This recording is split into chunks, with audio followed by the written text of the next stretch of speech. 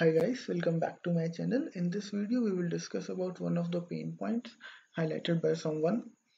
So sometimes what happens is top management just drops us an email asking for the list of incidents along with the list of SLAs.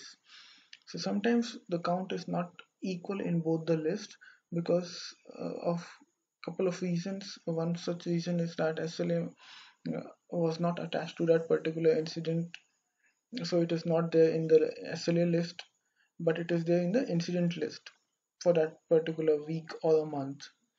So today we'll see how we can figure out those records uh, which are not present in both the lists, so that we can easily create a report and state the reason that this is the reason because of which this particular incident is not present in both the lists.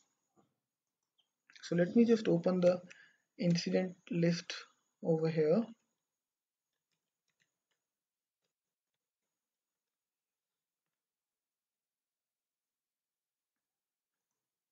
I'll give a condition that the records created on this month.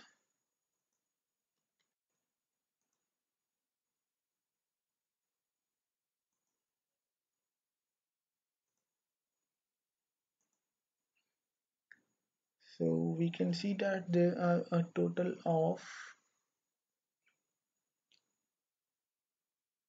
891 records. Now let me just open my SLA table as well side by side.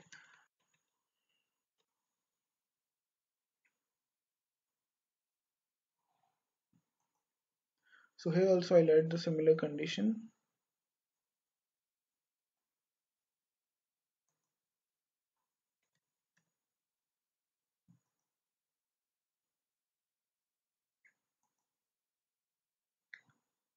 So created on this month.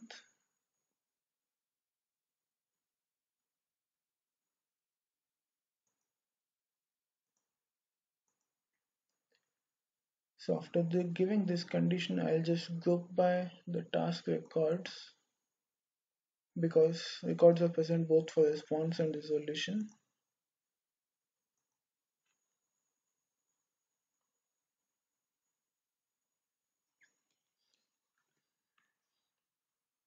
So here I can see that there are a total of 889 records. Two records are missing from this particular list. Now it becomes difficult to find those two records in such a big list until and unless you are an Excel expert to figure out those records. So what I'm going to do is I'll write a background script to figure out which two incidents are missing from this list.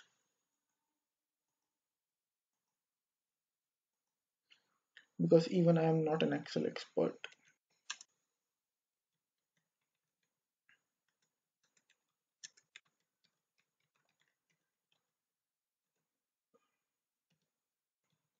So my table name is task underscore SLA.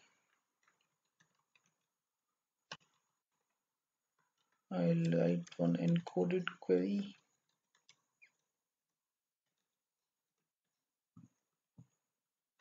And I'll copy my query from here.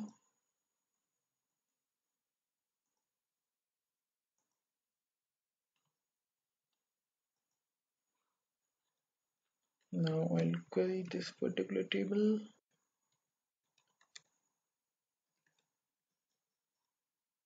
And I'll loop through it.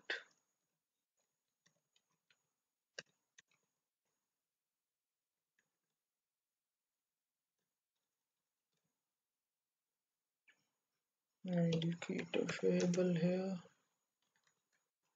named records.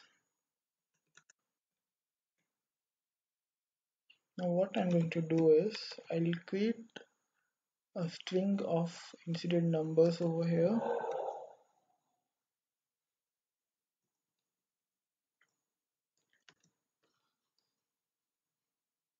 So I'll just fetch the incident numbers over here so that I'll have the unique count.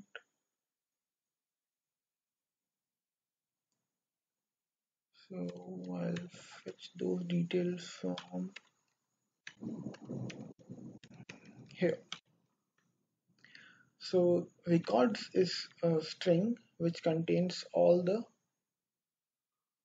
incident numbers from SLA table separated by a comma. Now what I'm going to do is I will loop through incident table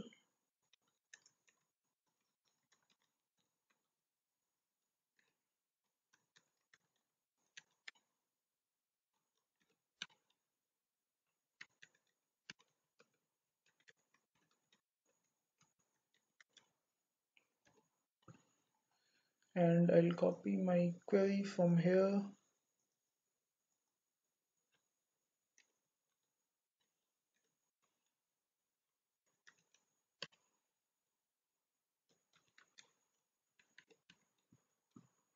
Again, I loop through the records.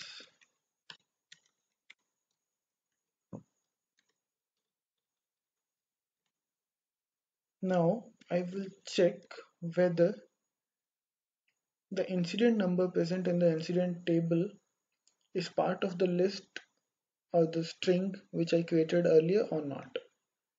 So I'll check with records dot contains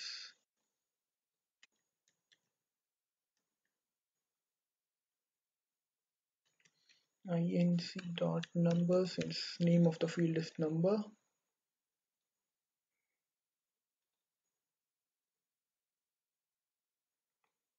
If it is not there, I will pin that particular incident number into the logs.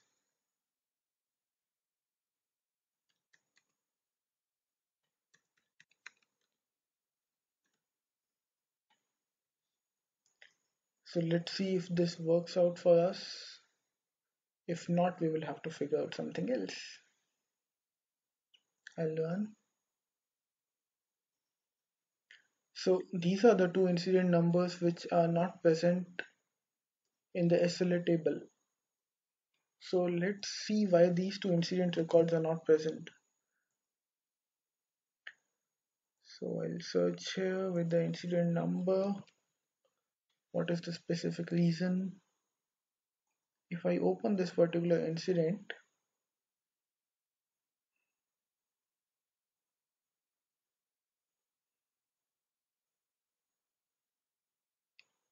so it is taking a bit time. Yeah, it is open now. So we can see that SLAs are not attached to this particular incident. That is why it was not part of the SLA list. So this is one way in which we can figure out the difference in counts between the two lists. There are a couple of other ways as well, but if somebody wants to do it via the background script, this is one of the convenient way I sometimes use. And this gives us a good count and the exact count of the incidents which are not part of either of the lists. And it helps us in explaining why there is a difference in counts between both the lists of records. Thank you for watching, and if you guys have any of the pain point which you want me to create a video on, just let me know in the comments, and uh, I'll create my next video, or I might create my next video on the same pain point. Who knows? Thank you for watching. Bye bye.